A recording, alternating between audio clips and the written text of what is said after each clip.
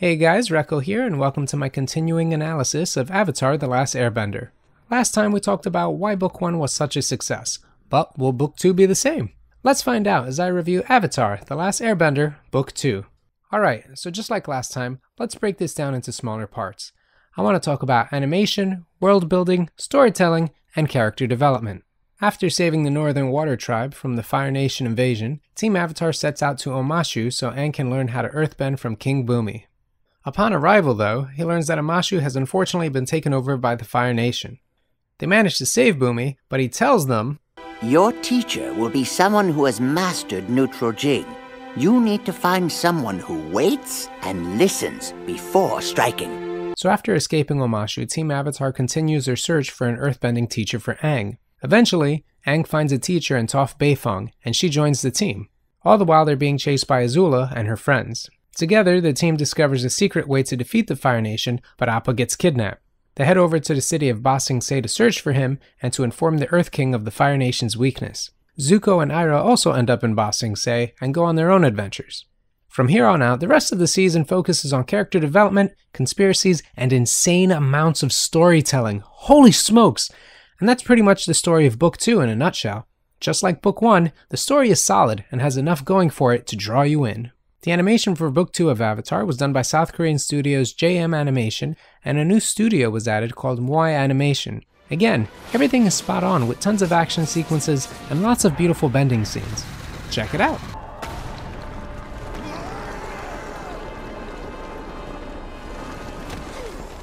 So let's jump into Book 2's world building. Now, you would think that you've pretty much seen everything that the world of Avatar has to offer in Book 1, right? Well, you'd be surprised. Book 2 still shows us the unique ways that earthbenders use their bending abilities. However, it also introduces us to two different variants of earthbending. This comes in the form of sand bending and Toph's discovery of metal bending. We're also introduced to another form of water bending known as swamp bending. Even Uncle Iroh and Azula introduce us to the concept of another version of firebending in the form of lightning bending. These variants of bending are important because they show the adaptability of humans in the world of Avatar, and they can't be performed by everyone. For example, swamp benders migrated from the Southern Water Tribe thousands of years ago and settled in the foggy swamp in the Earth Kingdom. Here, they learned swamp bending, where a waterbender can manipulate the water inside of plants to control them. Earthbenders found themselves in the desert and adapted their bending to manipulate sand to travel through the dunes. Toph, while locked inside a metal box, sensed the earthly materials inside of the metal and was able to bend them.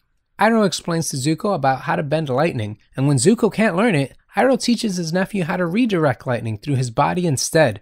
These are all great ways to think outside of the box and to use their bending differently. Mind you, this is Book 2, and they're already pulling out the stops with all these new concepts. Now, a good chunk of Book 2 takes place in the city of Ba Sing Se. What's great about these parts is the amount of time they spend introducing us to the cultures and lifestyles of living in this grand city. At the start, we see that the city has its own train system run by earthbenders. This is very unique to Ba Sing Se, as we never see it in any other city. The other thing to admire is the city's architecture. Ba Sing Se is designed with rings that form walls separating the different social classes. The closer you are to the inner circle of the city, the higher you are on the social ladder. The outside ring represents the very poor, and this is where refugees are bought. It's pretty lawless and dangerous. It's also interesting to note that it is possible to move up the social ladder from one of the outer rings into one of the inner ones. This is seen when Zuko and Iroh start off in Ba Sing Se as refugees in the outer ring. When Iroh accepts an offer to open up his own tea shop, it takes them into an inner ring of the city. It's interesting to see how the society of this city is very different from what we've seen in the past. When Team Avatar arrives at Ba Sing Se, we're given a tour and introduced to Judy, a personal guide. It's fascinating because Judy's role is to convince visitors that everything is okay in Ba Sing Se. And even though the heroes try to reach out to others about the Fire Nation War or other occurrences, we constantly see her trying to stop them to the point where she says, "You're in Ba Sing Se now. Everyone is safe here." It's eventually revealed that the king is a puppet and the entire city is being run by his advisor, Long Feng. In order to keep the peace, Long Feng believes that the people of the city must be completely ignorant to the happenings of the outside world. So when someone steps out of line or threatens this peace, the Dai Li agents who work under him are sent after them. And in the case of Jet, they become brainwashed so that the threat can be neutralized. This conspiracy arc is great, and it shows us how a city can be ignorant to the outside world by their officials concealing the truth. It gets really dark, especially when the team discovers the Daily's underground headquarters. Here, we see several people trained to be Judies. During the confrontation with Fei Long, Jet gets killed. Mind you, a kid gets killed by a grown man. It just goes to show how far the government of Ba Sing Se is willing to go to keep their secrets. Overall, it's pretty brutal, but nonetheless, all of this makes for epic world building, and it really sets the scene for what the heroes have to overcome. Another returning feature is the spirit world. Now, while it's never fully explained as to how bending occurs, we do get some really interesting explanations about the Avatar state from Avatar Roku and Guru Patik. From Avatar Roku, we learn about the immense power of the Avatar state, but also the vulnerability that comes with it. One thing is made perfectly clear. If Aang gets killed while in the Avatar state, the reincarnation cycle will be broken and the Avatar will cease to exist. During his meeting with Guru Patik, Aang learns about the 7 chakras and how to unlock them. Doing this will give him the ability to enter the Avatar state at will. These rules on how the Avatar state work are great and adds weaknesses to an otherwise broken ability for Aang throughout the show. This is all fascinating to watch as an adult, and yet again, these types of topics are definitely not something I'd expect to see in a children's show, but here they are. Next, we're going to talk about storytelling. If when you clicked on this video, you were wondering why it was so long, this topic is the reason. Get ready though, because this is going to go in a bunch of different directions. I probably should have just made separate videos for all these topics, but they're all relevant to Book 2's epic storytelling, so let's get started. First, I want to talk about the topic of urgency. In Book 1, we learn from Avatar Roku that Aang must defeat Ozai before Sozin's comet returns, or the Fire Nation will be too powerful to stop. This roughly gives Aang 1 year to master the 4 elements. This type of mechanic adds urgency to the story and lets the audience know about how long this adventure is going to be. If that isn't bad enough, after exploring Washitung's library, Team Avatar discovers that the Fire Nation will lose their firebending abilities during the next solar eclipse. So this adds even more urgency into Aang mastering the elements so that he can defeat Ozai even sooner. And that's a lot of pressure for a 12-year-old kid. This type of mechanic has been used for years and can be very successful for storytelling when done right. Remember in the original Star Wars movie when the Resistance had to stop the Death Star from getting into range of destroying the Rebel base? That's another example of urgency. It puts the characters into a high-risk, high-loss situation with a certain time constraint and gets the audience excited to see the results. Adding urgency to a story usually prevents it from being stale, as the characters are expected to do a specific task before it's too late. This mechanic in Avatar certainly keeps the audience engaged and also makes them wonder, how is Aang going to pull all this off before the eclipse? And the only way to find out is to keep watching. Okay, now there's no doubt that Avatar has some really cool characters in it, but did you notice that Book 2 also has a massive amount of diversity? Now, back in the day, many moons ago, when I was a wee lad, female characters in cartoons came in 2 basic flavors. They were either the love interest, or they'd be the plot device damsel in distress. And sometimes they were both. And this wasn't just limited to cartoons.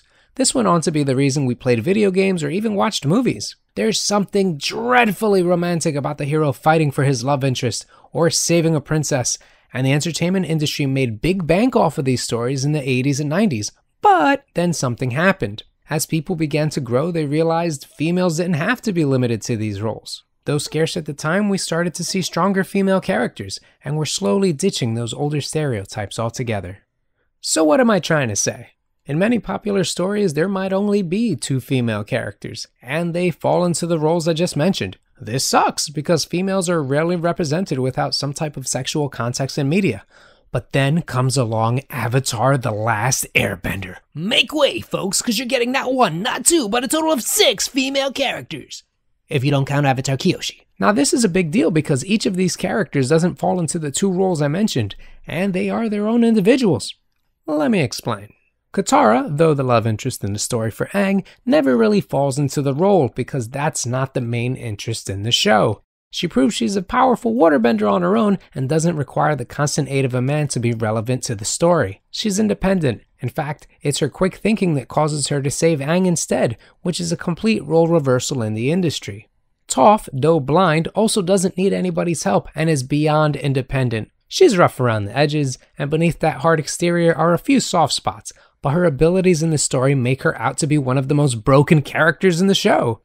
Azula is an aggressive leader that's very goal-oriented. She's also incredibly powerful and intimidating and knows how to get what she wants. Ty Lee is bubbly and friendly, and you might think that makes her soft, but as a non-bender, she is one of the best fighters in the show. In fact, she manages to beat Sokka and Katara with nothing more than her hands. Suki is the leader of the Kyoshi Warriors, a group of non-bending warrior women, and while she becomes the love interest for Sokka, she's a better fighter than he is and can hold her own in battle. Mei is the emo one in the group, and also a non-bender. She's also the love interest of Zuko, but again, that's not important compared to her ability to fight against Team Avatar. Each of these characters are important to the overall story and have different goals and personalities.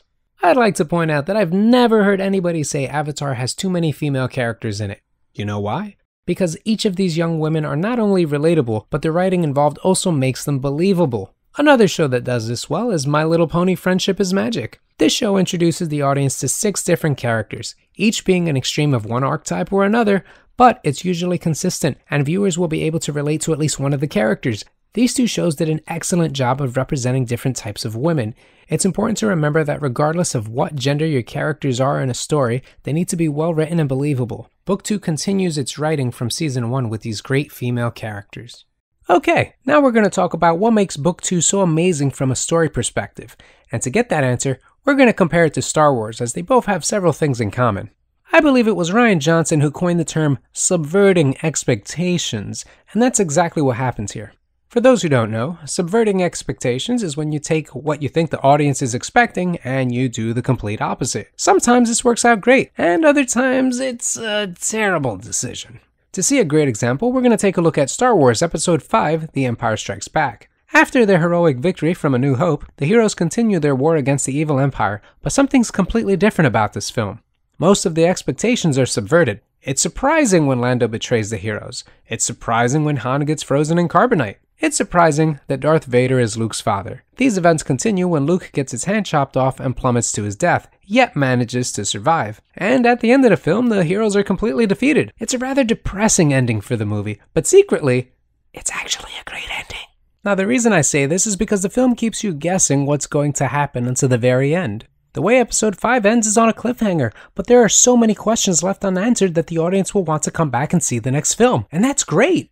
In a way, the books of Avatar are similar to the films of the original Star Wars trilogy. There's victory and hope at the conclusion of the first respective book and movie, and then there's absolute chaos at the end of the second ones. So let's break down the subverted expectations in Avatar. We spend an entire season with Zuko evading capture from the Fire Nation and building a new life in Ba Sing Se. He gets sick when trying to reform his life and comes out of it a better person. We even see him adjusting to his new life as he goes out on a date with a girl. Zuko struggles with the internal conflicts of his past, but he frees Appa and gives up being the Blue Spirit, thus symbolically showing that he's changed as a person. He has this moment with Katara underground and you start thinking, oh man, this is it, he's about to be one of the good guys! Even Uncle Iroh believes it, but then, bam! Old habits die hard and Zuko betrays his uncle for a shot at getting his honor back by capturing the Avatar. Even Katara is shocked. I thought you had changed! This was very surprising for me the first time I saw it. We spent so much time watching Zuko transform, only to revert back. This is very real and believable. Turns out that Zuko's temptation of earning his abusive father's respect is greater than Iroh's teachings. I want the Avatar. I want my honor, my throne. I want my father not to think I'm worthless. But this was highly unexpected. Now remember when in Empire Strikes Back, Luke has a vision of his friends getting messed up and he leaves Yoda's training session? And Yoda's like, don't do it, you're gonna die. Yeah, same thing in Book 2 of Avatar. Aang has a vision of Katara in danger and abandons Guru Patik's training before he can unlock the final chakra. Leaving their teachers to help their friends leads to both heroes getting terribly messed up. Luke has his hand chopped off by Vader and Aang gets zapped by Azula. Again, this was totally unexpected. I thought Aang was gonna hit the Avatar state and whoop butt, but instead we get this. And this is terrifying because it's unexpected, and to make matters worse, that's the end of the season. Aang is barely alive and the heroes retreat while Azula takes over Ba Sing Se. Terrible ending for a season? Maybe. But that cliffhanger though. So now you gotta come back. You gotta see how Book 3 ends because there's all these unanswered questions, right? Does Zuko get his honor restored? What becomes of Uncle Iroh? Will the Fire Nation win the war? Will Aang recover? Will he ever hit the Avatar state again? Will Aang fight the Fire Lord? And will Katara and Aang ever end up together? The same exists for Empire Strikes Back. But remember, the desire to see the ending of a trilogy is only there if the writing is good in the first 2 parts. Okay, now character development. In Book 1 of Avatar, we got introduced to the main cast and they each had their own little arcs, but the great thing about Book 2 is that some of these characters continue to build off their original arcs while others develop new arcs altogether.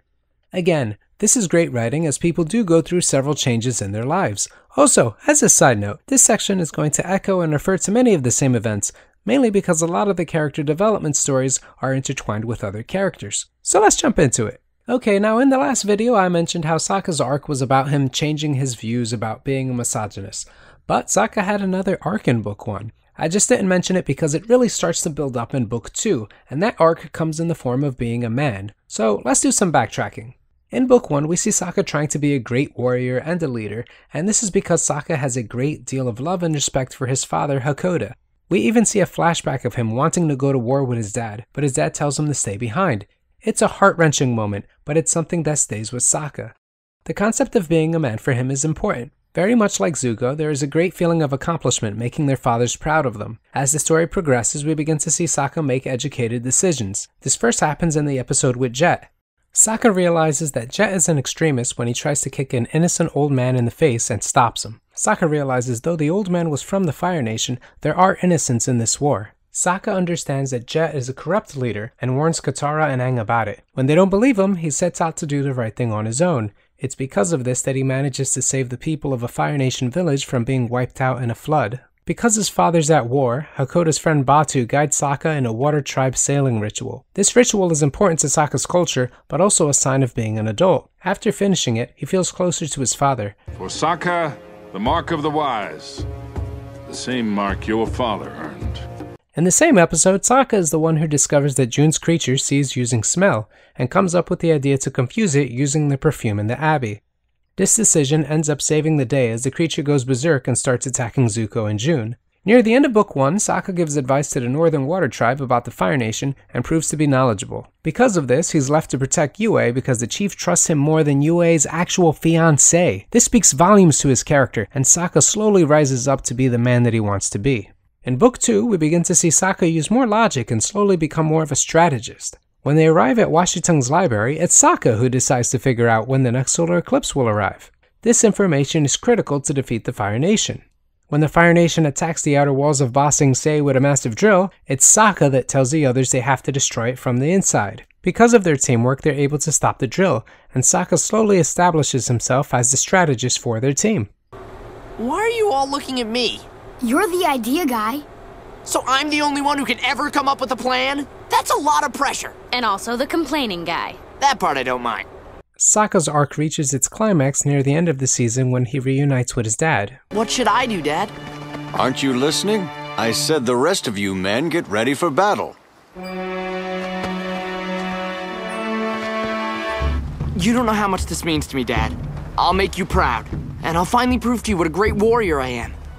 Sokka, you don't have to prove anything to me. I'm already proud of you. And I've always known you're a great warrior. Really? Why do you think I trusted you to look after our tribe when I left?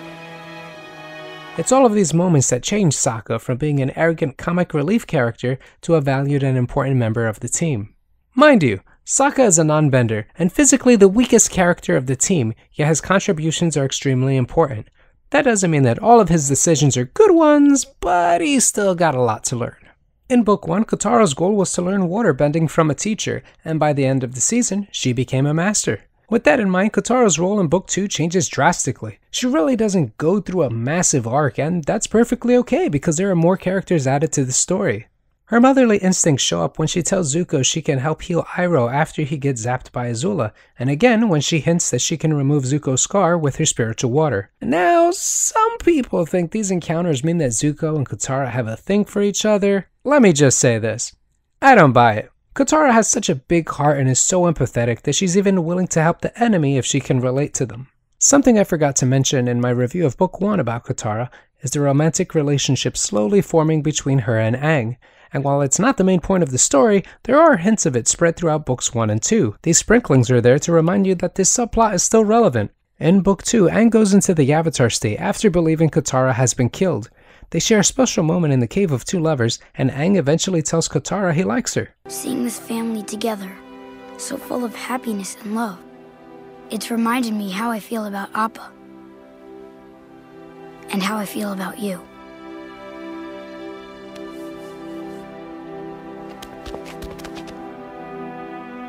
This subplot ultimately takes its final form when Katara ends up saving Aang after he gets zapped by Azula. The love subplot is alive and kicking. Make no mistake, this is again a subplot, but there are plenty of scenes of Katara being an important character and not simply a love interest.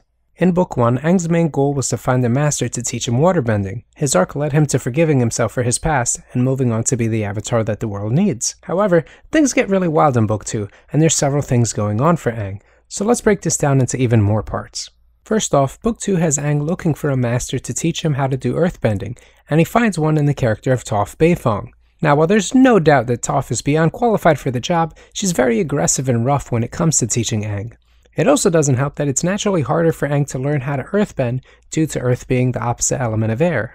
After several setbacks, Aang eventually stands his ground and learns how to earthbend, and it plays a massive part for the remainder of Book 2, especially when the team decides to invade the Earth Kingdom Palace. This is easily one of the best animated segments in Book 2, and it's incredible to watch. It's Toph's influence over Aang that not only makes him a better bender overall, but teaches him how to be a bit more aggressive for the things that he wants. Now, the second arc for Aang in Book 2 comes in the relationship he has with Katara and the Avatar state. Early on, we see an Earth general try to force Aang into the Avatar state by threatening him and pretending to kill Katara. It doesn't go too well, and in his rage, Aang enters the Avatar state, and it's a total mess. I don't care what anybody says. Some of these people, they died. This happened because of his fear of losing Katara. Later on in the desert, Appa gets kidnapped, and Aang gets angry again. In their search for Appa, Momo gets taken by a buzzard wasp. Aang manages to save Momo, but in a rage of pent-up anger, makes sure that the creature never comes back. So straight up, Aang uses his airbending to murder this bug. Look at this. That thing is clearly cut in two, and then Aang just walks off like he's some kind of anti-hero. This side of Aang is fairly new to the show because up to this book, we really didn't get to see Aang get angry. We've seen sadness and grief, but not straight up anger. It's this anger that reaches its peak when the team eventually finds Appa's kidnappers, and Aang learns that they placed a muzzle on Appa. You muzzled Appa? This is when Aang goes mental. He goes into full Avatar mode and is about to destroy these people when Katara stops him. I love the face she gives him. It's like, here we go again. Eventually, Aang calms down, and that's the end of the episode. It's great to see a character care so much about his friends that it almost blinds him. This is important to Aang's arc. After having lost all of the air nomads, Aang's not taking any more chances. So when Aang is in trouble, he's okay with it. But once his friends are in danger, it's personal, and things get serious. Eventually, the team finds Appa and they're reunited, but attached to Appa's horn is a note from Guru Patik. Aang goes to meet the Guru and teaches Aang about the 7 chakras with the promise that if he is able to open all of them, he will be able to control the Avatar state at will. These scenes are intense as they show all of the fear, guilt, shame, grief, lies, illusions, and attachments Aang has in the world. During the training, Aang has a vision of Katara in danger and ends up choosing to go rescue her instead of finishing the training. This decision has consequences though. Aang can no longer enter into the Avatar state for choosing an earthly attachment. Now this is where it gets tricky. Throughout the series, we're shown scenes where it looks like there's a romance starting between Aang and Katara, but all of a sudden, he has to make the painful choice of detaching himself from her. That's a pretty intense thing to expect from someone, and Aang's not happy about it. Why would I let go of Katara? I love her. During the rescue, Aang finds himself outnumbered. He realizes he needs the Avatar state to win and detaches Katara from his life, but Azula takes advantage of the time it took him to enter the Avatar state and zaps him in the back. Iroh stalls for time so they can escape, and that's pretty much the end of Book 2. It ends in tragedy, and that's amazing. So in the end, Aang's arc takes him on a journey to learn earthbending, but also to have a greater understanding of the Avatar state. He admits his true feelings for Katara, but then struggles to detach himself from her in order to control the Avatar state at will. As I mentioned before, this book's ending is great in that it makes the viewers want to come back and see how it all ends. Aang's journey still has a while to go, but we'll have to wait to see how it all pans out in Book 3. Just like Aang, Zuko's arc is a tough one to cover because it's all about growth and self-discovery. There's a bunch of things to discuss, so let's jump into it. In the beginning of Book 2, Zuko and Iroh are labeled as traitors and are on the run from the Fire Nation. This takes them on several adventures, and they end up traveling throughout the Earth Kingdom. To survive, Zuko does some underhanded things, including stealing and even donning the mask of the Blue Spirit once again. Iroh doesn't approve of these methods, and Zuko eventually goes out on his own. In the episode appropriately labeled Zuko Alone, we see one of these adventures as Zuko gets help from some Earth Kingdom farmers. Even though they don't have much, they are willing to help out Zuko as much as they can, and their kid takes a liking to him. The town is attacked by other Earth Kingdom thugs, and Zuko decides to protect the village. He manages to save them, but reveals his identity as Prince of the Fire Nation. Man, the second the villagers learn of this, they all grow to hate Zuko, including the kid that once liked him. The episode ends with Zuko having to leave the village, but he learns a very valuable lesson from all of this. People generally hate the Fire Nation. Despite his good intentions and heroics, they cannot see past the fact that he was the Fire Nation prince. It was definitely a hard blow for Zuko, but one that opened his eyes to how others view the Fire Nation. Experiencing this is important for him to ultimately decide what he wants to do with his life. Eventually, Zuko and Iroh reunite only to run into the Avatar and learn that Azula is also trying to catch him. This leads to an epic showdown in an abandoned town where Azula takes on Team Avatar, Zuko, and Iroh on her own. Azula gets cornered and zaps Iroh. In the confusion, she manages to escape. Now this is important. Up to this point, we mostly see Zuko only care for capturing the Avatar, but this is the first time we see him care for another person. He's devastated by Iroh getting hurt, and it's great to see this emotion from him. Iroh realizes that Azula is crazy and decides to teach Zuko how to lightning bend, but Zuko is unable to. Iroh begins to teach him about how each nation works. This conversation with Zuko is important because it's another instance where Zuko is learning the importance of balance in the world among benders. Iroh also explains that learning about the other cultures will make him whole. Man, this is some crazy philosophy for a children's show, huh? Iroh then teaches Zuko the movements needed to redirect lightning. However, he refuses to zap Zuko to test it because it's too dangerous. So what does Zuko do? He goes out into a thunderstorm with the hopes that lightning will strike him so he can redirect it. This kid is determined. The dialogue Zuko uses is intense. It's a powerful scene, and he breaks down. You just see this guy and realize, man, he's just had such a bad life. And the episode ends right there. Beautiful. Eventually, Iroh and Zuko make it to Ba Sing Se and start new lives as tea shop workers. Zuko even gets to go on a date, and it's terribly awkward, but brilliant at the same time. Zuko continues living this boring life until he learns that Appa is in Ba Sing Se. Zuko eventually finds the Sky Bison, but Iroh shows up as well, and they have a tough conversation about destiny and how Zuko needs to make his own choices. I know my own destiny, Uncle. Is it your own destiny? Or is it a destiny someone else has tried to force on you? Stop it, Uncle. I have to do this. I'm begging you, Prince Zuko. It's time for you to look inward and begin asking yourself the big questions. Who are you? And what do you want? The entire thing eats him up inside, and Zuko snaps. He ends up freeing Appa and gives up being the blue spirit. All these experiences and lessons eventually start to affect Zuko, and it causes a severe inner conflict in him to the point where he gets sick. Iroh nurses Zuko back to health, and when he awakes, he is reborn. And for a brief time, Zuko is happy. It really seems like he's going to change things for the better, until Azula talks him into helping her capture the Avatar to restore his honor. Zuko tosses everything he's worked for to the side and betrays his uncle for one last shot, that last glimmer of hope of having things return to the way they used to be. In the end, Aang is believed to be dead, and at the end of the book, the Fire Nation captures Ba Sing Se, and Zuko is welcomed back to the Fire Nation, all at the cost of betraying Uncle Iroh. The struggles that Zuko goes through are complicated and full of conflicting emotions based on trying to please his father, despite knowing his actions were wrong. Traveling through the Earth Kingdom has taught Zuko many lessons about morality, but also about making his own decisions. His arc is an interesting rise and fall of character, but it's shrouded in abusive complexity and improper understanding of what he wants for himself. An enormous part of Zuko's arc focuses on the word destiny. This season ends in a bit of mystery for Zuko, as viewers will have to wait until Book 3 to see what Zuko's regrets and rewards are for his actions. Alright, so Toph is an interesting one. She comes from a very wealthy family, however, because she is blind, her parents are very overprotective of her. They feel she's too fragile and could get hurt easily. My daughter is blind. She is blind and tiny and helpless and fragile. She cannot help you. If they only knew. Because of bending, Toph can kind of see, and it's because of this and her aggressive nature that she was the champion of a wrestling-like earthbending competition.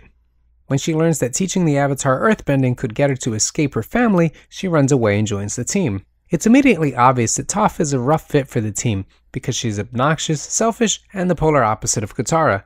Being blind made her parents overprotective, and even after she expresses her feelings to them, they just want to protect her more. I've let you have far too much freedom.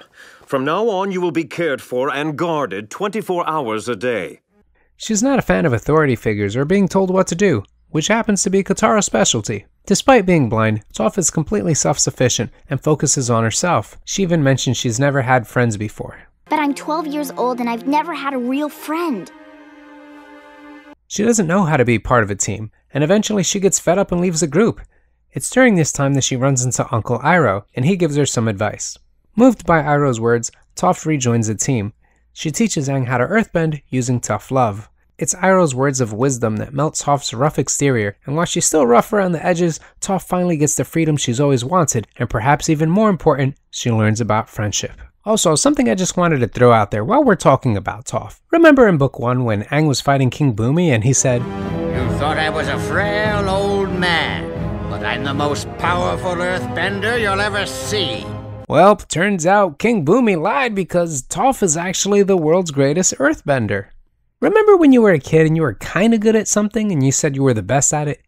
Well, after watching Toph's earthbending, you start to realize, maybe she was telling the truth. But in all seriousness, Toph's bending is ridiculous, especially after she discovers metal bending.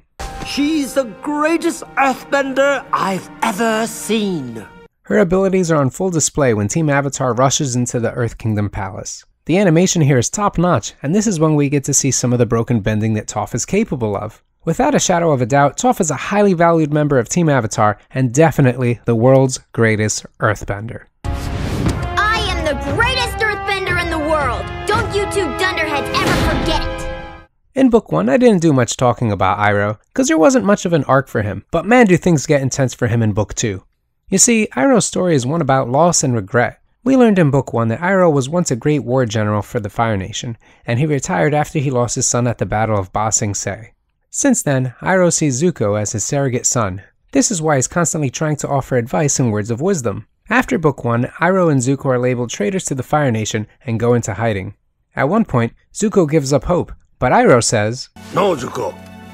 You must never give in to despair. Allow yourself to slip down that road and you surrender to your lowest instincts. In the darkest times, hope is something you give yourself. That is the meaning of inner strength." This is a big thing to say from a former great general who lost his own son. You see, the great thing about Iroh is that despite losing the most important thing in his life, he still didn't give up on hope. Whereas most in his position would have become jaded, Iroh instead becomes a cheerful, enlightened individual. I'm thankful because you decided to share this special day with me. It means more than you know. He's spiritual and offers advice to anyone that's willing to listen to it. This is shown when he offers advice to Toph and eventually Aang. But the real highlight about all of this comes in the episode of Tales of Ba Sing Se. In the episode, we see Iroh shopping around the city, and he helps people and offers advice throughout the segment. Now, when I first saw this episode, I thought he was just gonna go have himself a little picnic. And then all of a sudden, wait, what's he doing? Oh no. And then he says, "If only I could have helped you." Jeez, that's deep. What follows is probably the saddest moment in the entire series. The cheerful old man we grew to love in Book 1 suddenly became a character that was filled with indefinite sadness and regret. But the greatness in Iroh's character is that he didn't let that ruin his life, and he believes he has a second chance with his nephew Zuko. One of Iroh's greatest moments is when he gets upset with Zuko and talks to him about choosing his own destiny. Iroh's words get through to Zuko, and Zuko ends up freeing Appa. And that's the thing about this entire season. Iroh is slowly building up Zuko to make his own decisions and to create his own destiny. Iroh realizes the error of his past as a war general for the Fire Nation and doesn't want to see his nephew follow the same path of destruction. It looks like Zuko is finally ready to create a new future for himself when Azula offers him his honor back if he helps her capture the Avatar. Sadly, Zuko betrays Iroh and Iroh gets captured.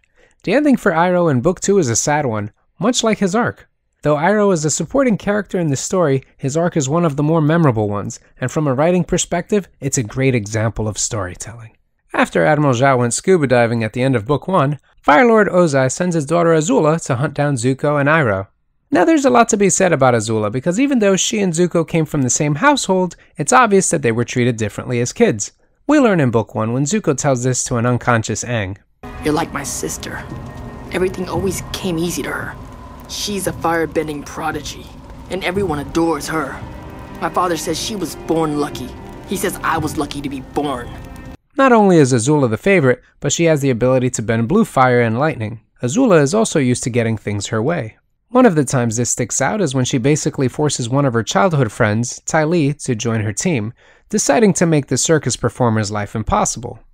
Azula then recruits May, and together the three continue to hunt Zuko and Iroh along with Avatar Aang. This results in some of the most intense fight scenes in Book 2, as all three of these ladies are talented warriors. Throughout the series, Azula and her forces run into their targets several times, but perhaps one of the best encounters to feature her character in general is in the episode The Chase. After pursuing the Avatar, Azula finds herself in a three-way showdown with Aang and Zuko. It's a fantastic fight that really shows how broken her abilities are. I mean, look at this! She chops up a building using fire! Eventually, everyone joins forces and Azula gets cornered. It's a great scene that really shows just how ruthless she is. In an effort to escape, she fires lightning at Iroh, badly hurting him. She escapes in the chaos, and this says a lot about her character. I mean, she almost killed her own family member. Even though she grew up with Iroh as a child, she has no remorse and can only see him as the enemy. This is also shown when she almost kills her own brother in the beginning of the season. Later on, one of her missions is to take over Ba Sing Se using a drill, but Team Avatar stops her. This leads her and her team to infiltrate Ba Sing Se disguised as the Kyoshi warriors. Her abilities of leadership and intimidation are best shown as she takes over the Dai Li and ends up conquering Ba Sing Se from the inside out. She's a master of manipulation and knows how to shake people to get her way. Azula even manages to manipulate Zuko to betray Iroh so that their uncle doesn't get in the way of capturing the Avatar. And when the fight finally starts to reach its climax, Azula straight up zaps Aang. Like, if you take a second to think about it, Azula actually completed most of her missions by the end of Book 2. Iroh is captured, Ba Sing Se is conquered, and the Avatar is out of the picture.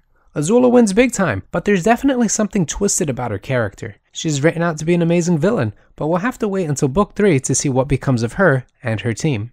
Alright, so straight up, Book 2 of Avatar is a fantastic continuation of Book 1. It adds additional characters and focuses on the development of many of them. At no point does the story ever feel clunky because of them either. I actually can't think of anything negative to say about Book 2. Even episodes that you'd think might be filler actually add greatly to the development of characters, especially Tales of Ba Sing Se. In conclusion, Avatar Book 2 is an amazing second season to an animated series. It adds a ton of new elements to what was already a great show and makes it even better by subverting expectations. I give Avatar The Last Airbender Book 2 an A+.